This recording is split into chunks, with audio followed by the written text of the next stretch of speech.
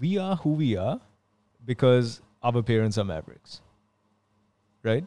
Like Us. you and me. Yeah. You and me are who we are because our parents are mavericks, right? Like they themselves live their own lives on their terms, right?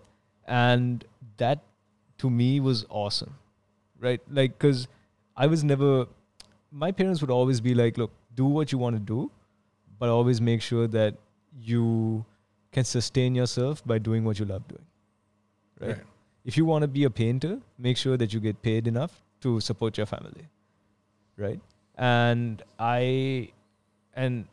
those lessons that both my parents gave me, right, were lessons that I took to this day, right? Like honestly, I do the business consulting because number one, I'm good at it, and number two, it pays the bills.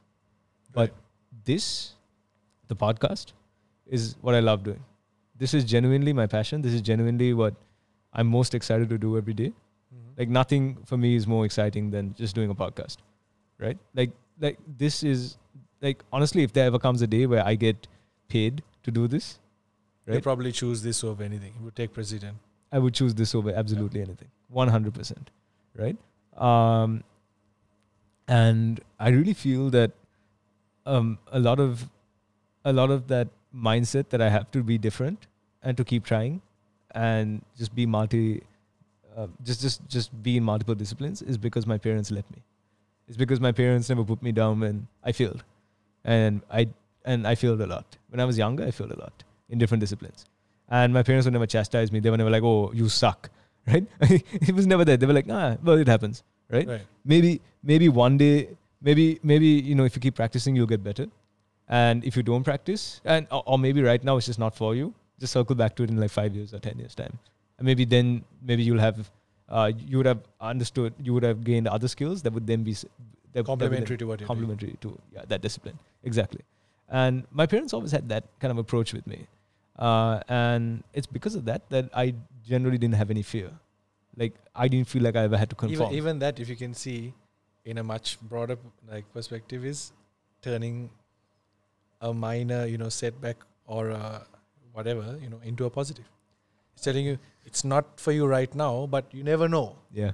Whereas I know a lot of parents in Sri Lanka that will be like, what nonsense? Is this a joke?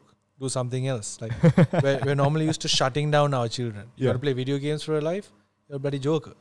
Like that's generally, but I mean, people who are playing video games now are some of the highest paid people in the world. That's true, man. Who's laughing now? Like, and these are Asian kids too, a lot of them. Yeah. These are coming from like Korea, Japan, China, all of these tremendously, education driven societies. Yeah. And I wouldn't be surprised if either one of our children were like a professional gamer. Who knows? Are you going to stop your kid if he's a world beater? No. No chance. I'd be like, go son. Do it. You get to sit on your fat. You can't get fat. That's it. Yeah, you're going to sit on your butt all day to earn a few million and you're going to enjoy it. Yeah. Do it. Do it. I mean, not many people get to do that, man. The thing that I would tell my son is invest, or my daughter, right, is invest that money. Hey, how's it going? Hope you enjoyed the clip. Please do let me know what you thought in the comments down below.